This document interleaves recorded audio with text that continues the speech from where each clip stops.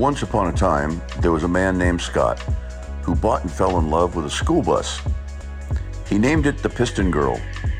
They shared many an adventure with friends to Mexico and other fun places until it got old and cranky. With more adventures planned, Scott found a newer bus, cheap on Craigslist. It looked and ran like new. So with the help of his beautiful girlfriend, he traveled to the foreign land of Bellingham, brought it back to Canuckistan. Scott and Steph live on Vancouver Island, a magical yet somewhat delusional land. With paperwork, new tires, and inspection completed, they brought their yellow treasure home. Because they had left this to the last minute, they only had a week to transform this trusty school bus into a motorcycle-carrying adventure rig. Blessed with the help of many magical friends, the seats jumped from the bus. Some painting was done, then bunk beds were fabricated for 6 sleeping beauties to lay in comfort while rolling down the road. With hoarded surplus seats ready and waiting, custom brackets were created to allow for 7 dwarfs. Running out of time, work ran late into the evening and remaining weekend. No luxury or detail was overlooked. Knowing many trip miles would be covered at night, magical lights would be needed and fitted just right. With just moments to spare, the ramps were deployed and toys loaded inside. Its hula girl waiting, the bus would depart for mysterious Moab with 8 riders on board. She was smooth and quiet. Morale had never been so high. Mexico would follow just a month later. Clearly more must be planned. But fate would turn, and a virus would keep us all home. And that's exactly what this bus would become for 2 years. Yearning for more than a stationary life, the bus would see its wish granted this summer with 2 trips to the mainland. Our Enduro adventure, and a trip to the Rockies, our best content yet. With our story told, it's time to meet our friend, so come along for a tour of the Trojan Horse, soon to be our crazy chicken bus.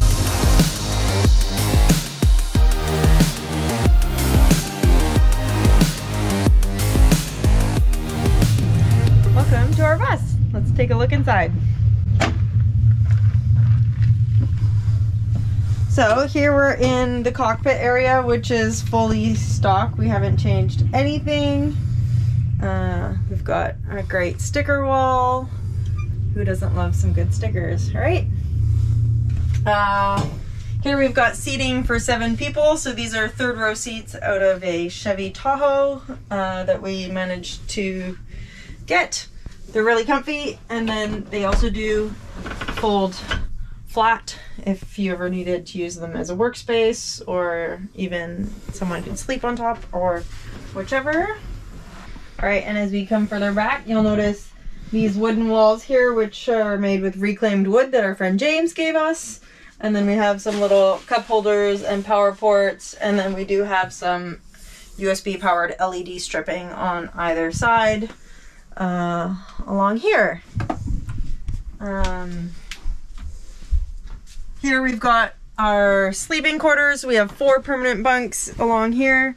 They're over 6 feet long. They're really comfy. We've made these little hold on to help get you up into them. So yeah, we have 1, 2, 3, 4 here. And then we had to buy this wood, and our buddy Jammer, which you've maybe seen in some videos, helped us make these, which are great. Behind this next door we have our Nature's Head composting toilet, which mainly is just for on the road or late night peas. And then here we have cubbies, which do turn into bunks 5 and 6 while we're on the road and rolling. So we've got wood that falls into these areas here, and that completes the bunk. And then while we're rolling also, we drop in wood panels here, like a bulkhead, to fully close off the garage. So this is the garage, also the master suite, depending on the configuration. So we have our master bunk in the back where Scott and I sleep. And then on the side, we have 2 flip down bunks here. So these are up when the bikes are inside, and then these become bunk 5 and 6 if everybody is sleeping in the bus. We've also turned it into an office at this moment. And then this door here is the emergency exit that we load the motorcycles into. We hope to have a proper ramp like our other big bus has. Then this bus also has roof hatches, which are really handy to get some airflow going on. We've got some straps just because we have our Starlink strapped up to it right now so it doesn't get blown away. And then there's another emergency door there, and we have an emergency exit out the back as well. But yeah, it's pretty basic, slightly configured school bus, essentially. Well, love, do you want to explain what is going on? Well, we're feeling Spanish and colorful, so we're going to finally bite the bullet on this, and we're going to throw some color at the bus.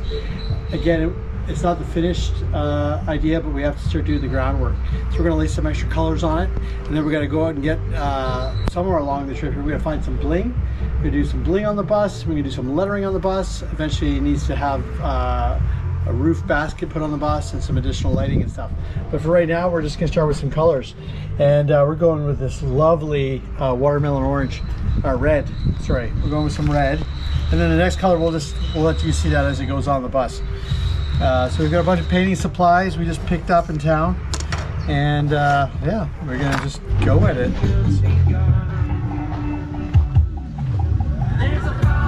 Here we go.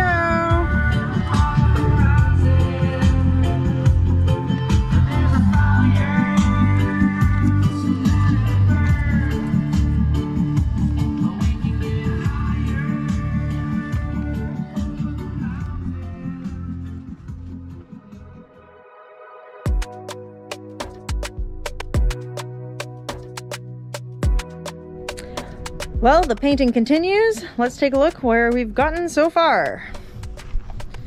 So the front is done.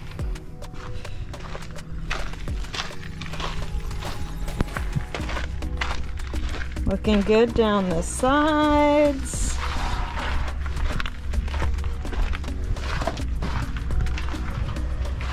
How's it going, love? It's going. It's actually moving pretty quick. Yeah, I thought it was a lot better than it is.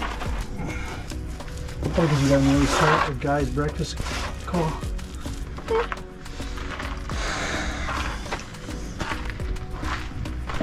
And I'm starting to tape up this side and prep that. So we'll definitely be done the red today. Yeah.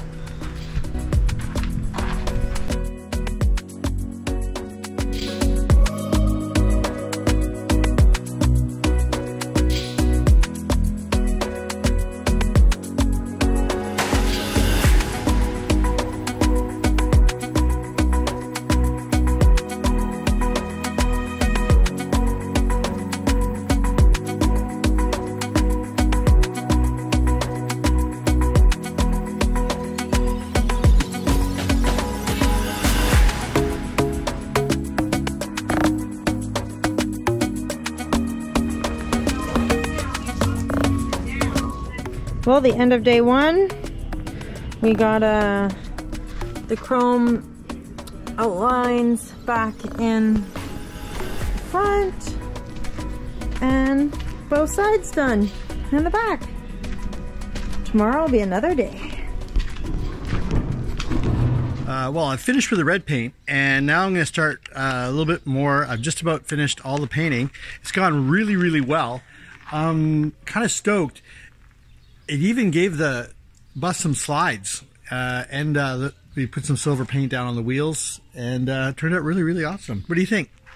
Really good? Yeah.